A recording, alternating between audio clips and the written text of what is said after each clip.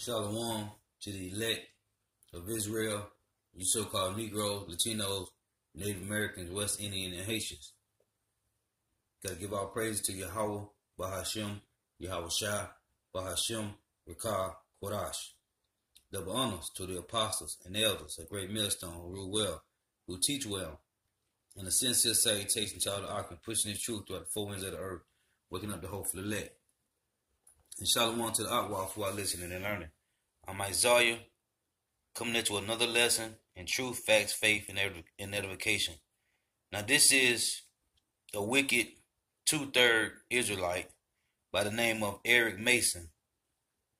And he's going into, this is a 2 hour and 27-minute video, how he's going into everything, basically debunking everything that's in the scriptures pertaining to the Hebrew Israelites. That salvation is for the Hebrew Israelites only. Because what he's doing is, he's trying to bring in the Edomites. Because he's another Christianity deceiver. He's another Christianity deceiver. He done went to these theological seminars, or these theological seminary, learning his Christianity deceiving methods, and he's trying to bring in the slave master now. He want to bring in his slave master, so he's going into a lot of different things in this video, but this particular one that I'm dealing with is Matthew the 15th chapter about the woman that said she was of Canaan. He's saying that it was a Canaanite woman. So Lord's willing be edifying. And also, he said that Job is an Edomite.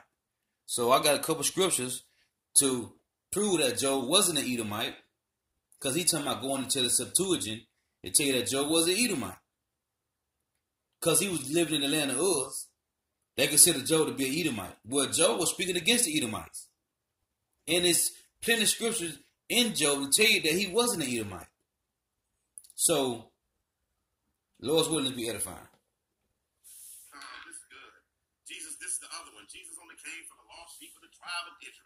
He talking about now this is the other one. Because in this video, he's going through a whole bunch of different topics dealing with what we teach. Starting with the Apostle and Elders of Great Millstone. He's going through a whole bunch of different things, like the Syrophoenician woman, the Canaanite woman that's in Matthew the 15th chapter, and Job is an Edomite. So he's going through these different things. So these two topics that he's dealing with right now, the Canaanite woman and Job was an Edomite. These are the two things I'm finna deal with. Cause this is why people destroy, man, for listening to wicked jakes like this. This is a beautiful one right here. Grab for me Matthew, Glenn, grab Matthew 15, 21 through 24. And I'm finna cut this up, man. Grab Matthew 11, 21 through 22. One of the things that they'll say to do while he's holding the Bible, he has come only for the lost sheep of the tribe of Israel. But who Israel? Who Israel? And they'll say that over and over and over again, right? You see his audience laughing. Two-thirds. Over and over and over again and say that, right? Think it's a game. Because the whole point of him doing this is he's trying to bring in the Edomites, man. These niggas always try to say Edomites, man. That's the whole point of this. Trying to say Edomites because that's who taught him his bullshit doctrine. Matthew 15 verses 21 through 24. Read that. When Jesus left there, he withdrew to the area of Tyre and Sidon. Just then a Canaanite woman from that region came and kept crying out, "Have mercy on me, Lord, son of David. My daughter is severely tormented by a demon." Jesus did not say a word to her. His disciples approached him and urged him, "Send her away because she's crying out after us." He replied, "I will send only to the lost sheep of the house of Israel." Nah. The disciples told him to send her away, but Yahweh said, I'm only sent to the lost sheep of the house of Israel. So, obviously, she was an Israelite if the Lord dealt with her. Right. So what Jesus is saying, Jesus begins talking to the woman and lets her know that he was sent to the lost sheep of the tribe of Israel. When he's saying that, he's not saying that it's limited to Israel. Nah, is that in the scriptures? It's not limited to Israel. Is that in the scriptures? This man going off, man. What does it say? Right there in the passage. Keep reading for me, if you don't mind. But she came, knelt before him, and said, Lord, help me. He answered, it isn't right to take the children's bread and throw it to the dogs. Yes, Lord, she said, yet even the dogs eat the crumbs that fall from their master's table. Then Jesus replied to her, Woman, your faith is great. Let it be done for you as you want. And from that moment, her daughter was healed. Stop. Now, this is a Canaanite woman. The text said she's a Canaanite woman. She's not a scattered Israelite. She's a Canaanite woman. The text says she's a woman of Canaan. Okay? She's a woman of Canaan. Now, what area was this? Go back up to verse 21. What area was this? Read that again. When Jesus left there, he withdrew to the area of Tyre and Sidon. Stop right there. Tyre and Sidon, right? Now, read over when Jesus sends the wolves to the Pharisees and the Sadducees, and the sheep. And this is what he using. This is what he using. This is what he using to justify that she was a Canaanite woman. Woe to you, Deceiver, for if the miracles that were done in you had been done in Tyre and Sidon, they would have repented in sackcloth and ashes long ago. But I tell you, it would be more tolerable for Tyre and Sidon on the day of judgment than for you. Where was the Canaanite woman from? Right there. So in the 11th chapter, he said, if I'd have preached this, the Tyre and Sidon back in the... Now listen to what he finna say. Back in Tanakh, back in the Old Testament, they would have repented. So Jesus... Now he said they would have repented back in the Tanakh. Well, according to the scriptures, that's a lie, man. Okay? Now watch this. This is Ezra chapter 9 verse 1. Now when these things were done, the prince came to me saying, the people of Israel and the priests and the Levites have not separated themselves from the people of the lands, doing according to their abominations, even of the Canaanites, the Hittites, the Perizzites, the Jebusites, the Ammonites, the Moabites, the Egyptians, and the Amorites. For they have taken up their daughters for themselves and for their sons, so that the holy seed, which is of Israel, have mingled themselves with the people of those lands. Yeah, the hand of the princes and rulers have been chief in this trespass. So, this was telling you right here that they had mingled their seed with these nations. Now watch this. This is Deuteronomy chapter 7, verse 1. When the Lord Yahweh thy power shall bring thee into the land whither thou goest to possess it, and has cast out many nations before thee, the Hittites, and the Girgashites, and the Amorites, and the Canaanites, and the Perizzites, and the Hivites, and the Jebusites, 7 nations greater and mightier than thou. And when the Lord Yahweh thy power shall deliver them before thee, thou shalt smite them and utterly destroy them. Thou shalt make no covenant with them, nor show mercy unto them. Neither shalt thou make marriages with them. Thy daughters thou shalt not give unto his son, nor his daughters shall thou take unto thy son. So the Lord said, don't deal with them. So why would the Lord bless this Canaanite woman if she was a woman of Canaan? Jesus perfectly gives them an object lesson. It goes to the area of Tyre and Sidon to show them like that you didn't repent, but this one woman has greater faith than you, and she repents because she is from Tyre and Sidon. Nah, he adding to the scriptures. It don't say that nowhere in the scriptures, man. Okay? This fat demon is adding to the scriptures, man. And this nigga wearing skinny jeans, man. Now, Matthew 15:21. Then Yahushua went thence and departed into the coast of Tyre and Sidon. And behold, a woman of Canaan came out of the same coast. It says she came out of the same coast as Canaan. Okay? And cried unto him, saying, have mercy on me, O Lord, thy son of David. My daughter is grievously vexed with a devil. But he answered her not a word, and his disciples came and beside him, saying, send her away, for she cried after us. But he answered and said, I am not sent but unto the lost sheep of the house of Israel. So is this Yahweh saying that she was an Israelite? So that's why he was talking to her? Okay, because the disciples said, send her away. And he said, but I'm not sent but the lost sheep of the house of Israel, but unto the lost sheep. So now when you go cutting this up, what he just said, let's go to Mark. Now this is about the same woman and her daughter. This is how stupid Jake is, man. This is Mark chapter 7, verse 24. And from thence he arose and went into the border of Tyre and Zidon. This is the same story that's in Matthew the 15th chapter. It's in Mark the 7th chapter.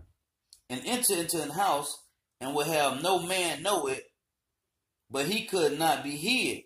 For a certain woman whose young daughter had an unclean spirit heard of him and came and fell at his feet. This woman was a Greek, a Syrophoenician by nation, and she brought him, and she besought him that he would cast forth the devil out of her daughter. Okay? It says the woman was a Greek, a Syrophoenician woman. Is this talking about two separate women with a daughter that had a devil? No, this is the same story, man. This is the exact same story that's in Matthew, man, the 15th chapter. So this chocolate Edomite is bugged out of his mind, man. Okay? It's talking about the same woman in Matthew 15th chapter, man. And there it says she was a woman of Canaan. A woman of Canaan. It didn't say she was a Canaanite. Okay, and here it said the woman was a Greek, a Syrophoenician woman. It said Greek, a Syrophoenician by nation. Okay? So was she a Canaan, a Greek, or a Syrophoenician? Which one was she, man? So guess what?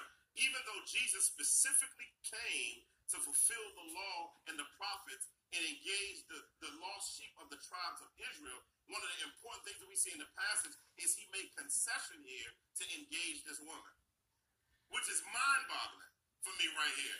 Also, I don't have hey, like Apostle House said, it's mind-boggling for you, devil, because you don't know the scriptures. That same story is in Mark the 7th chapter, and it said a Greek, a Syrophoenician by nation. So which one is she, a Canaanite or a Greek? This shows you, man, Jake don't do no research. But he's trying to bring in, the only reason he's going through this, because he's trying to save Esau Edom, so-called white man. The red Hebrew Edomite, man. Now watch what he finna say now. Go through it, but Job was an Edomite, not a Hebrew. You see? Septuagint talks about it. So I don't have time to dive into that. Hey, listen, man. Job was not a damn Edomite, man. And let's deal with that. Let's deal with Job not being an Edomite. Now, first off, Job said that he had to sacrifice to the Lord for his son because they committed sin. And I'm going to read it. This is Job chapter 1, verse 4. It reads, and his sons went and feasted in their houses, every one his day, and sent and called for their three sisters to eat and to drink with them. And it was so, when the days of their feasting were gone about, that Job sent and sanctified them, and rose up early in the morning and offered burnt offerings according to the number of them all. It said Job rose up and did burnt offerings to Yahweh for his 7 sons and 3 daughters. For Job said, it may be that my sons have sinned and cursed power in their hearts, Thus did Job continually. So Job, hey, if you're in other nation, you can't sacrifice to the Lord burnt offerings. He said, it may be that my sons have sinned and cursed the Most High. Okay, that they sinned. Who was sin given to? The Israelites, man. So like, who was laws given to? The Israelites. So 1 John 3 and 4 say, sin is transgression of the law. The only way you can sin, you have to be able to break the law in the first place. So that's a cut on the Job deal. Now, let's deal with it. This is Job chapter 30, verse 30. If Job was an Edomite, why the hell would Job say this? This is Job 30 and 30. And it reads, my skin is black upon me, and my bones are burned with heat. My skin is black upon me, and my bones are burned with heat. Now, you look up this word black, it means dark skin, man. Okay? Dark skin, man. So how could Job be an Edomite if his skin was black? Okay? How is that possible, man? Now, this is Job, the 42nd chapter. Now, this is a whole cut right here within itself. This is Job chapter 42 and verse 6. Now, this is about Job and his friend. Because Job was living in the land of Uz. But listen to what Job said.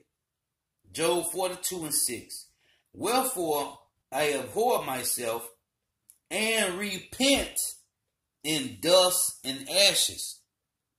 When you were going through something, when you were mourning, you know, we should throw ashes on our head. Now Job said, just this verse alone, wherefore I abhor myself and repent in dust and ashes. Now, when you go to Hebrews, Job said he repent in dust and ashes. Now, according to Hebrews chapter 12, an Edomite cannot repent. So it reads, Hebrews 12 and 16, lest there be any fornicator or a profane person as Esau, who for one morsel of meat sold his birthright. For ye know how that afterward, when he would have inherited the blessing, he was rejected. For he had no place of repentance, though he sought it carefully with tears. So if Job was an Edomite, why would Job 42 and 6, he said he repented? An Edomite cannot repent. And this is the words of the Lord, man. Okay? Now this is what Paul wrote in the Hebrews. And Job said his skin is black upon him. Okay? When you look up that word, it tell you that it's talking about dark skin, man. So how the hell could Job be an Edomite? Nah, that's a whole cut in itself, because Job said he repented. Now, this is another bugged out Jake. I'm only going to pay like the first little minute and a half for this. I just want you to hear how bugged out Jake is.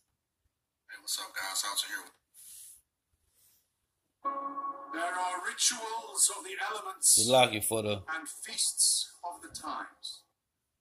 Another quick video, and I want to address a topic that has been brought to my attention, and it's about, why do I do these videos? Okay, and I'm going to go ahead and give you guys a quick explanation of why I do this, and the reason is because I want people. First of all, number one, I'm here to spread the gospel. And, we as Christians are, we are commanded to spread the gospel, to spread God's word. So that's one of the things that's the biggest reason why I'm doing this is spreading the gospel, trying to make sure that people are pretty well equipped with the word of God. Now we are living in a time where people are falling away from the faith. So they can go running after these myths, just like I think it's 1 Timothy 3 and 16. the time is coming, or 2 Timothy 3:16, one of those where it says that the time is coming where people are going to, follow behind false teachers and fall away into myths, for things that are going to suit their own passions. They want teachings that are going to suit their own passions. And that's what the Hebrew Israelite cult is. It's something that's telling people that they are special because of their skin color, when we all know that that's false. And, these black... Did you hear what he said? That they are special people because of their skin color. Hey, see, man, this the problem with Jake, man. This nigga here is wicked as hell, man. Listen to this. That they are special because of their skin color. When we are special, man. Okay? Hey, we are special, man. This is Deuteronomy chapter 7. This is Deuteronomy 7:6. For thou art an holy people unto the Lord Yahweh thy power. The Lord Yahweh thy power has chosen thee to be a special people unto himself, above all people that are upon the face of the earth. So what the hell this devil talking about? Hey, this is why the Lord gonna destroy you 2/3 Jakes, man. We all know that that's false. And you heard what he said? We all know that that's false. Hey, this is Jake for you, man. Okay? Something that's telling people that they are special because of their skin color, when we all know that that's false. And, Well, that's false at, man. The Lord say you are a chosen people, man. A royal priesthood, man. Okay? This is 1 Peter's. Hey, man, the Lord gonna destroy these wicked demons, man. This is 1 Peter's chapter 2 and verse 9. But ye are a chosen generation, a royal priesthood, and holy nation, a peculiar people, that ye should show forth the praise of him who have called you out of darkness into the marvelous light, which in time past were not a people, but are now the people of power, which have not obtained mercy, but now have obtained mercy. So what is he talking about? They are special people, and we know that's not true. Did you hear what this devil said? I'm going to run it back one more time, man. Something that's telling people that they are special because of their skin color, when we all know that that's false. And hey, he want to be an Edomite, man. He said that that's a lie. So he calling the Lord a liar, man. Okay? He's calling the Lord a liar, man. The Lord going to destroy people like this, man. And, these black Hebrew Israelites are running out here talking about that they're God's chosen people just because they're Israelites. Listen, man. We are the Lord's chosen people, man. I just read it to you. Okay? Now this is Amos chapter 3 and verse 1. Hear the words of the Lord. Hear the word that the Lord Yahweh have spoken against you, O children of Israel, against the whole family which I have brought up from the land of Egypt, saying, you only have I known of all the families of the earth. Therefore I will punish you for all your iniquities. Joel 2:27. And ye shall know that I am in the midst of Israel, and that I am the Lord Yahweh, your power, and none else. And none else. And my people shall never be ashamed. So what is he talking about, man? Okay? What is he talking about, man? Romans chapter 9, verse 3. For I could wish that myself were accursed from Hamashiach, for my brethren, my kinsmen, according to the flesh, who are Israelites, to whom pertaineth the adoption, and the glory, and the covenants, and the giving of the law, and the services of power, and the promises. Okay? And the promises. What is he talking about, man? Leviticus 20 and 26. And it reads, and ye shall be holy unto me, for I the Lord Yahweh am holy, and have severed you from other people, that ye should be mine. Okay? Hey man, this is not rocket science, man. This is not rocket science, man. Deuteronomy 14 and 2. For thou art an holy people unto the Lord Yahweh thy power, and the Lord hath chosen thee to be a peculiar people unto himself above all the nations that are upon the face of the earth. They are upon the earth. So what is he talking about, man? He said we are a peculiar people, man. And you can't get around this, man. Esau, these Edomites have destroyed our people, man. This is Malachi chapter 3, verse 17. And they shall be mine, saith the Lord Yahweh of hosts. In that day will I make up my Jews. Because when you look at the word peculiar, it means Jews, man. Jewels. Okay? I will make up my jewels, and I will spare them as a man spareth his own son that serveth him. Hey, man, Jake want to be an Edomite, man. But they trying to say these Edomites. Which I've said in many videos they can't prove at all, nor do they have the evidence to show how they are Hebrew Israelites. So it's how we are Hebrew Israelites? Deuteronomy, man, you don't need them but one of these verses, man. Matter of fact, two. Deuteronomy 28 and 48.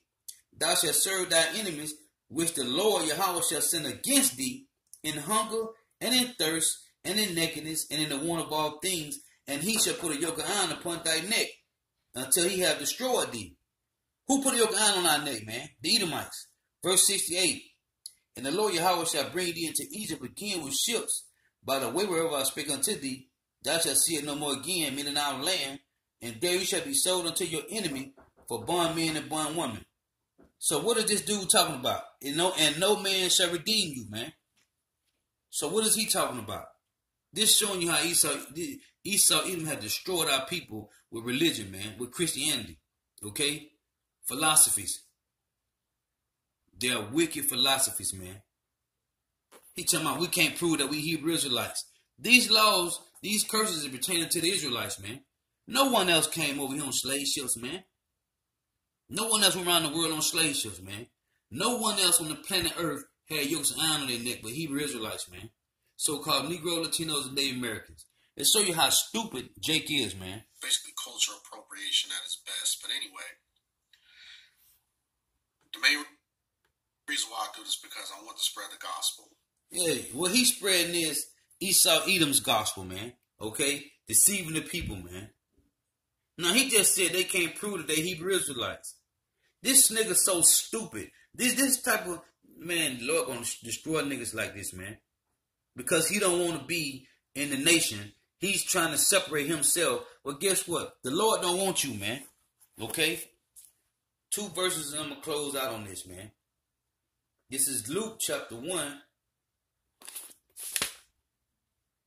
Matter of fact, let me get this first. Luke 19 and 27. But those my enemies, which were not that I should reign over them, bring hither and slay them before me. So you 2/3, you're going to be destroyed, man. Because you coming up against the words of the Lord, man. They can't prove they Hebrew Israelites. Nigga, the curses is pertaining to us, you stupid ass nigga. This is Luke chapter 1 verse 68. Blessed be the Lord Yahweh power of Israel, for he hath visited and redeemed his people. They tell you in Deuteronomy 28 and 68, you shall be sold unto your enemy for bondmen and bondwomen, and no one shall buy you. That word buy means to be redeemed, to be bought back. So it say right here, in Luke 1:68, blessed be the Lord Yahweh power of Israel, for he hath visited and redeemed his people. Okay? His people, man. Possessive pronoun. Hey, so Lord, witness are edifying. Gotta give our praises to Yahweh, Bahashim, Yahweh Shah, Bahashim, Rakah, Korash. Double honors to the apostles and elders of Great Millstone, who teach well. And a sincere salutation to all the ark and pushing this truth throughout the four winds of the earth, waking up the hope for the elect. Hey, man, that chick that's in Matthew the 15th chapter is the same chick that's in Matthew the 7th chapter, man. I mean, that's in Mark the 7th chapter, which in Matthew 15th chapter, she was a Canaan. She was a woman of Canaan, but in Mark the 7th chapter, she was a Greek, a Syrophoenician woman. So what is she? Is she a Canaanite, a Greek Syrophoenician woman, or is she an Israelite? Hey, Shalom.